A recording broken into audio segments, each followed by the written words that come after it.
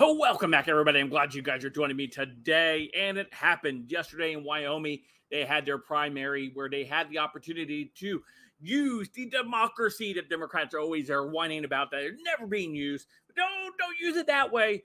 They sat there and they sent Liz packing with a 40-point loss.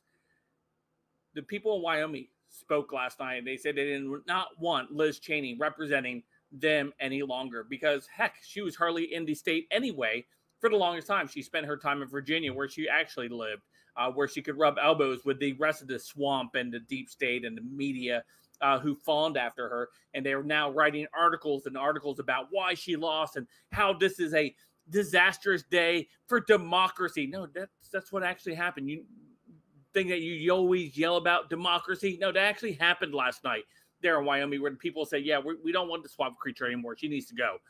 And what a fantastic victory. And she had an epic meltdown during her concession speech. It was absolutely hilarious. I absolutely loved every minute of it.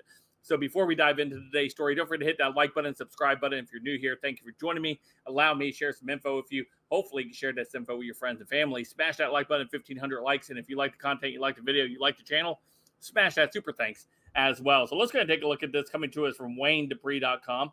It says Liz Cheney goes completely bonkers after losing her race by nearly 40 points. Yeah, it was a big loss.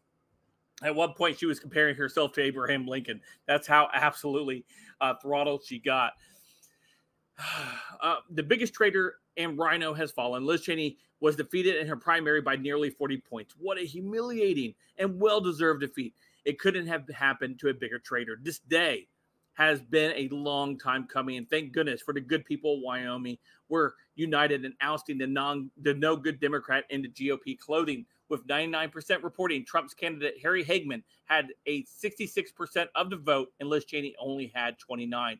And most of those were likely Democrats who changed from D to R to vote for Liz. That's right. If you guys remember, I talked about this last month where she was instructing Democrats of how to switch their party to Republican in order to vote in the primary to save her job. And even with them doing that, it still wasn't enough for them to overcome the huge throttling that she received last night.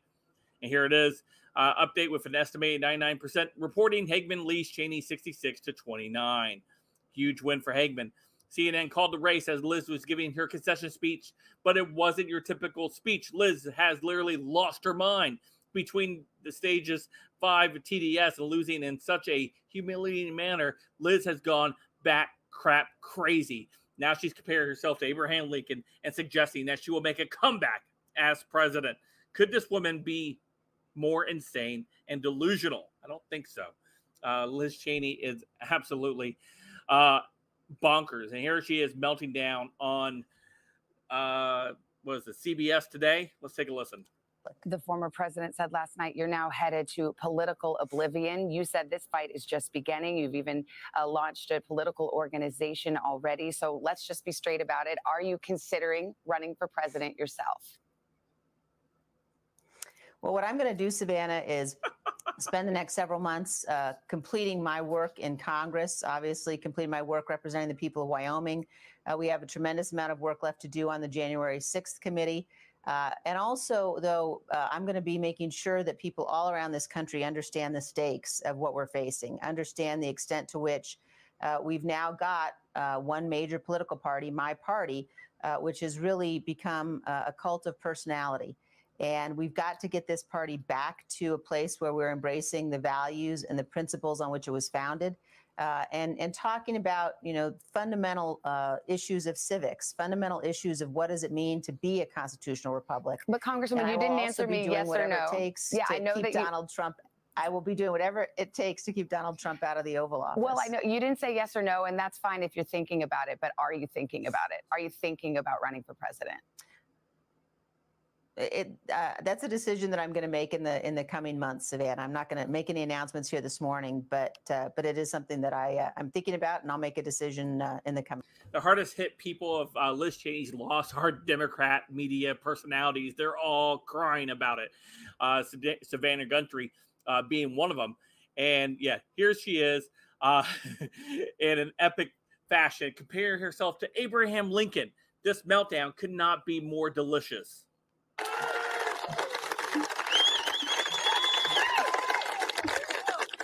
Most of the people in the crowd are Democrats, by the way. I'd just like to point that out.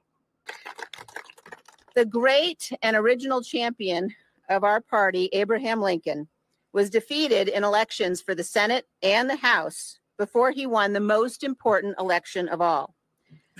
She just compared herself to Lincoln. She lost the Senate when she ran for Senate in Wyoming, and then she lost her House seat just now, and now she's comparing herself to Lincoln because she thinks she could run for president. Lincoln ultimately prevailed. He saved our Union, and he defined our obligation as Americans for all of history. Speaking at Gettysburg of the great task remaining before us, Lincoln said that we here highly resolve that these dead shall not have died in vain, that this nation under God shall have a new birth of freedom, and that government of the people, by the people, and for the people. And the people spoke, Liz, you're out. Shall not perish from this earth. As we meet here tonight, that remains our greatest and most important task. Most of world history is a story of violent conflict, of servitude and suffering.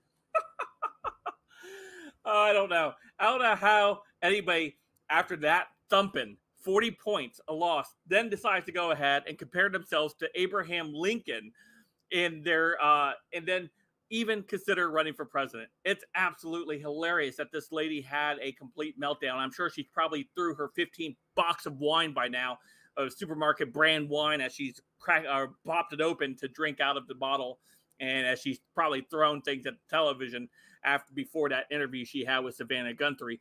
Absolutely amazing that this loss came. I'm glad that she is not going to be returning to Congress now. Of course, we will probably see her on places like The View and probably CNN or MSNBC, probably wherever she gets a job. And she'll probably run for president, and the Democrats will hold her up and saying that she is the model Republican. And, of course, we know she isn't. Anyway, let me know what you guys think in the comments down below. Of course, you guys can follow me on all my social media, including Odysee and Gab. Don't forget to hit that like button, subscribe button, and, of course, leave a Let's Go Brandon. And until next time, I'll see you guys later. Have a great, great day.